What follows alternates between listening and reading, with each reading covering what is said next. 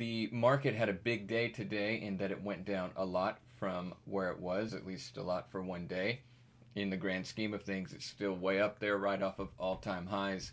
I don't know if a lot of people thought that we were going to bounce from the low of the COVID crash all the way up to making new highs, at least in the tech sector, but that's what happened. I think what the crash did is it sort of sped up a move into tech that was already happening. I don't know if we're going to be at like the Matrix anytime soon. I wanted to keep this brief and also very broad and general, but the video might just go totally off the rails and I'm sure I'll have to cut it up a lot. Essentially, what I want to do is encourage everybody who might not already be interested in the market to at least familiarize themselves with it a little bit, at least on a basic level, because I think whether or not you choose to engage in it, you're part of it, and I think that it's also where wealth is created. The S&P 500 was down 4% at one point today. For all intents and purposes, you can track what the market is doing by just looking at the S&P 500. We're still way up there, but that sort of day indicates that things could get interesting. We might just have that dip bought up and things will continue higher, but take a look at the market and try to see what's going on. One thing to keep in mind is that the economy and the market are two different things, and the market may be doing really well and people that are invested there and a lot of people who are very wealthy are doing really well, yet a lot of people in the economy are not. And that's sort of the rich get richer and the poor get poorer sort of thing. When the COVID crash happened and things were low, that was a buying opportunity for people that had a lot of spare cash, and the people who had a lot of spare cash were probably your wealthy people. And the common middle class people, or your average American or average person, was probably more worried about feeding their family and not losing their job, and wasn't really trying to see what cheap tech stocks they could scoop up at the time, although I'm sure some people did.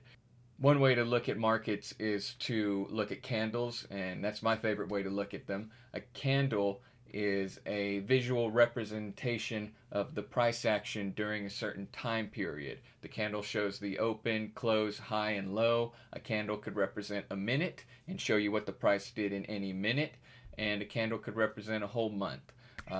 These are 4-hour candles. You could see in a 4-hour period how far the S&P 500 went down today, or SPY, which is an ETF that tracks the S&P 500. You could see how far it went down today compared to the uptrend that was happening in the days leading up to it. You could zoom out and look at the daily candle, and then you could see where we are in the grand scheme of things and where we are compared to the COVID dump. And it's got this kind of fractal effect where you can keep zooming out, but the patterns kind of stay the same.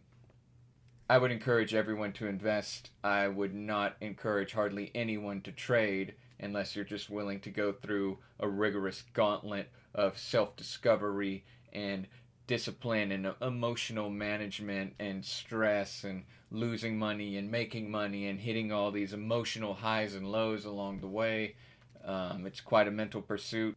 One important point I want to hit on: Robinhood is an online broker that has come onto the scene in the past 5 years. It's attracted a lot of people because it has commission-free trading. It attracted so many people that the already established internet brokers like E-Trade and Fidelity and TD Ameritrade and Charles Schwab and all of them had to eventually make trades commission-free just to compete with Robinhood, or make sure that Robinhood didn't take too much of a bite out of their market share. I'm sure they were reluctant to do that, but it was good for anyone that wanted to get into the market. With that came a lot of opportunity, but it also introduced a lot of risk, because a lot of people, before doing any research, are jumping in to Robinhood and then jumping into risky financial instruments like options, which can yield you a lot of money because of their inherent nature of being leveraged, but also come along with an equal amount of risk or even more risk. And I would encourage people to, unless you've done your homework, stay away from the people you see on YouTube who are saying like, hey, check out my $1 million strategy where I can make $100 to $200 in the first 5 minutes of the market being open every morning, and go open a Robinhood account and copy what I'm doing. You know, if it sounds too good to be true, it probably is. So, in summary, these are really interesting times for everyone to live in, and we're all taking it day by day. But I think it's interesting to see what the market is doing and how it reacts to what's going on and how people react to what the market is doing. Um, don't go jump in and start a brokerage account right away, but pay attention to it. Maybe Google the S&P 500 and see what it did today, and see what it did the past 10 years, and see what it did in the 2008 financial crisis, because that's really interesting, at least to me. If you have any questions, I'm no guru or expert, but I know a fair amount, and I'd be happy to answer them. And never give up.